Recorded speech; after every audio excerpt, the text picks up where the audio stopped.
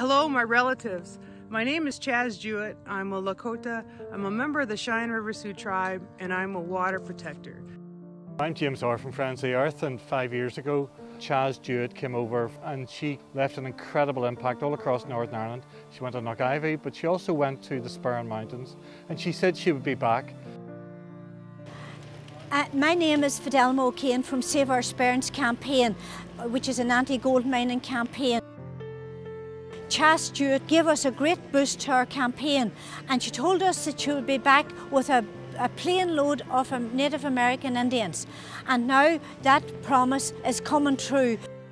I'm delighted, and this is going to be the highlight of our year, that Chaz is bringing a number of people back, including a theatre group of young people, to engage with us about the need for struggles against extractive industries.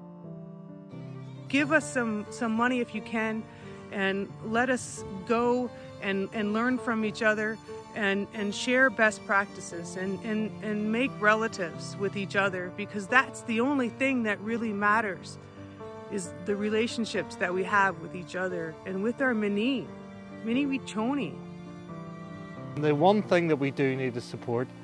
We need financial support, and if anybody can donate to this amazing gathering and this amazing event where Standing Rock comes to the Spurns, please do so. Please donate anything you can. Every little helps.